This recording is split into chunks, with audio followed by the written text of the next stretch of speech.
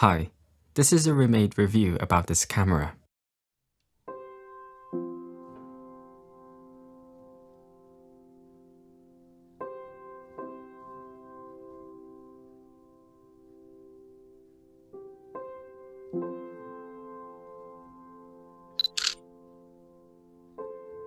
This is a Fujifilm Finepix HS50 EXR, a 16-megapixel high-end bridge camera released in 2013.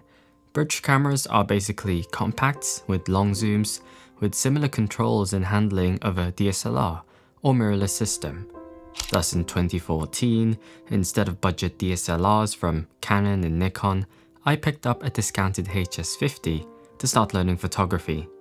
This was my 7-year-long experience. First impressions are that this thing is not small. With such a towering lens and manly posture, it's too easy to mistake the HS50 as an SLR. But that lens is non-removable, nor is the viewfinder optical, instead electronic amongst other things. Those don't take away how well designed the body is. Its deep grip feels to be molded around my very hand. It's that comfortable. I've rarely had any issues with its button layout, which provide a wealth of controls expected on a DSLR body, like the command dial for quick scrolling, and this quick menu to access parameters on a whim. These may look daunting to a beginner, but not to worry, as its auto modes fully covered the point-and-shoot experience. When you do start learning about exposure and want to take control, there's your standard semi and fully manual modes. Adjusting is quick and intuitive, with a fairly wide range for creative shooting and to make the most out of your situation. Though the HS50's defining feature is its fully manual zoom, which no bridge camera in production has. Its action is smooth and feels nothing short of professional. The 42x zoom range covers an equivalent field of view of 24 to 1000 millimeters. To put it into context, the same reach on an SLR or mirrorless will be several times the bulk, weight, and price. This focal range allows you to dabble into almost any type of photography without having to carry different lenses. Plus, the zoom gets you to see detail no other camera could, at least within a tight budget. Helping you out at these focal lengths is its lens-based optical image stabilization. It's decent. The HS50 focuses remarkably close with its macro mode on, and you can plop in attachments due to its filter thread. The dial on the left allows you to switch to different focusing modes. Single has selective area and tracking, discontinuous, and manual, where you have control via this ring with the aid of peaking plus a distance scale. Yep, an actual focusing ring. For an 8-year-old camera, it's still as snappy to use as anything today, especially autofocus, a hybrid of phase detect and contrast detect at that. Practically instant under good conditions. Shutter lag is non-existent, and it rolls through single shots, as well as provide up to 11 FPS burst, full resolution. This can help you learn an underrated aspect of photography: timing. When things around you converge into something interesting, it won't last long, but this thing will be ready when you are.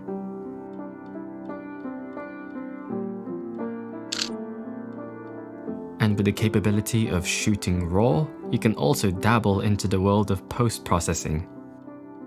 The LCD screen holds up well in my opinion, high-res and is fully articulating, an exclusive premium to pricier cameras back then. The electronic viewfinder, however, is less stellar. It's tiny and is like looking down a well, though also high-res and otherwise usable. Overall, the HS50 was and is a unique camera in its handling, manual zooming that no longer exists in bridge cameras, and how much photographic control it can give you. So it may come as a surprise that I've replaced mine with a mirrorless system. And for someone looking for a beginner tool, I'd recommend against buying one of these. It's simply due to age. This continued in 2015. HS50s are pretty rare in the UK, though a reliable stream can be found on eBay, ranging from £200 to £270.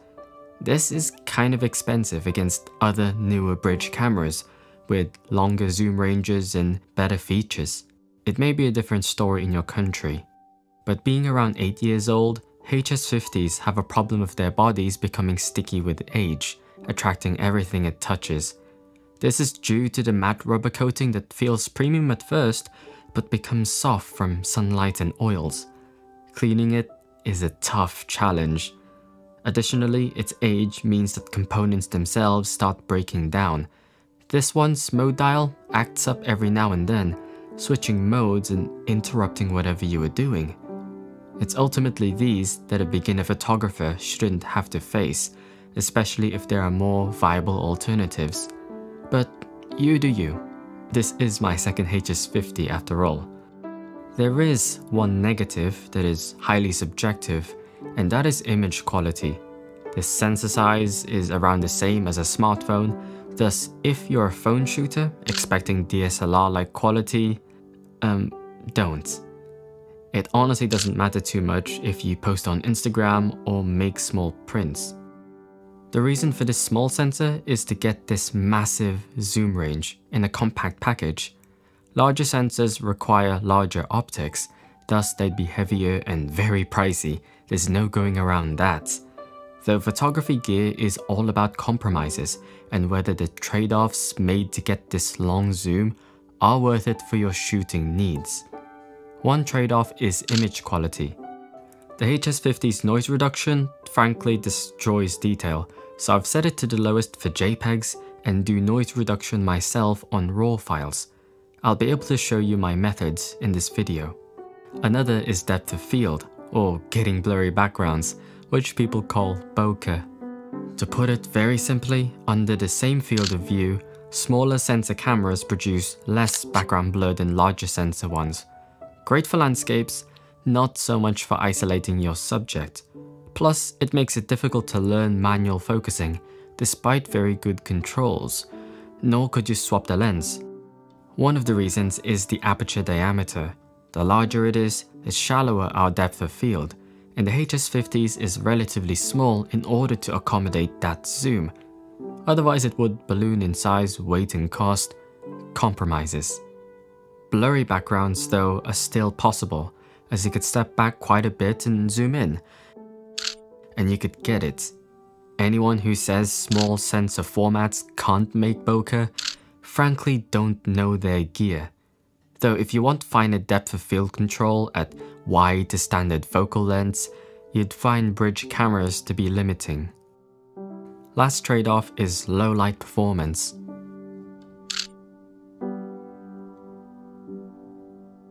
Also related to the sensor size and aperture diameter, the larger it is, the more light can be gathered. The same compromises apply to get that focal range. The HS50's variable aperture means you lose light as you zoom in. It's not wholly incapable, you just need to put in work for decent results. Just stick in between the wide to standard focal lengths, or 24 to 50mm equivalent. Shoot at slow shutter speeds, which help keep the noise down but requires steady hands or a tripod.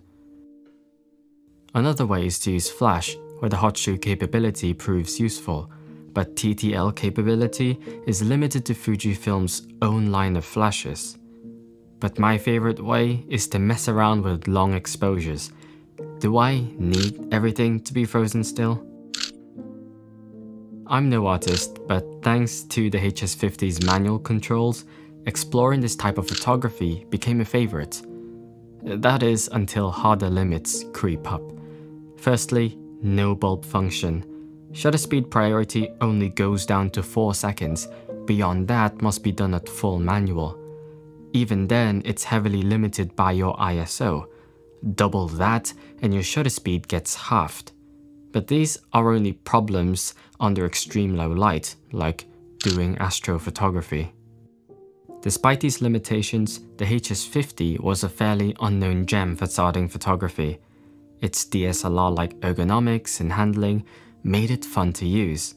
Working around the inherent limitations felt rewarding after you got used to it. And let's not forget the zoom, that opens you up to more perspectives than any other in its budget. But if you aren't making full use of it, then the compromises in depth of field control and low light performance aren't worth it. Hence I moved to a mirrorless system. And even without its age and quality control issues, there are very compelling alternatives for the price of an HS50 here, like newer bridge cameras, or the old DSLR/mirrorless route, a kit lens for general shooting and a prime for low light and depth of field control. In fact, you might not even need a dedicated camera. The ones in smartphones are getting more impressive each day, and there's so much in photography that you can learn with one. Does this mean my HS50 will live in a drawer and collect dust? I was planning it to, though the ironic thing is that I rarely use this for what it's best at, what it trades off so much for. So I've been taking it with me again, as a secondary camera that provides the reach my main one couldn't. In the small amount of photos taken, it makes sense. Bokeh is a mood concern as it's naturally at the long end, and you'd have to forgive the noise and resolution associated with the small sensor. It's part of the package. I hope you found this version of the review helpful. I've updated my DP review gallery so you can have a look at the photos in greater detail. This is a budding photographer. Thanks for watching. See you soon.